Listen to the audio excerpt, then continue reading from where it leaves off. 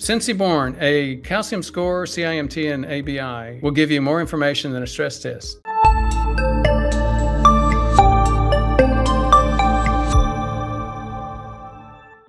For the latest in health-related information and ways to save your life, check out the newsletter.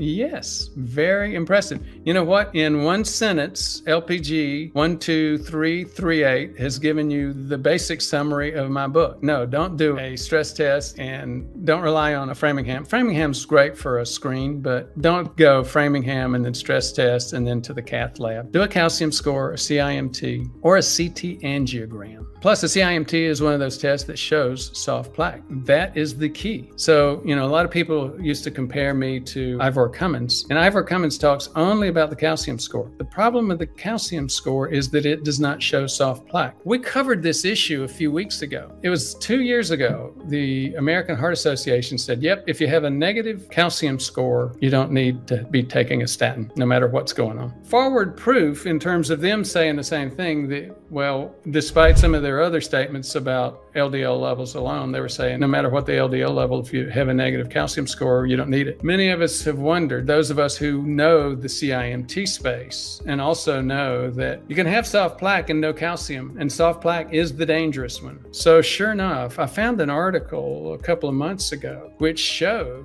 that that is an issue. There are people who can have soft plaque, therefore nothing but soft plaque, no calcification yet. This thing tends to go in waves, but you can have people that are early on in their journey, their insulin resistance journey, or their cardiovascular inflammation journey, who just have not had time to form any calcified plaque yet. Those people are in danger if they have soft plaque. Sure enough, they followed those people and they showed there is no guarantee that just because you have a 0 calcium score that you do not have any soft plaque and therefore no risk. These people were having events. So that makes several points. I get excited about these things and I talk all over the place and assume that people got all of the different points. I'm not going to go back and talk about all the different points, but I will say this. As LPG just said, CIMT is the only thing that's going to show you soft plaque, and soft plaque is the dangerous one. So that's why I recommend consideration of a CIMT.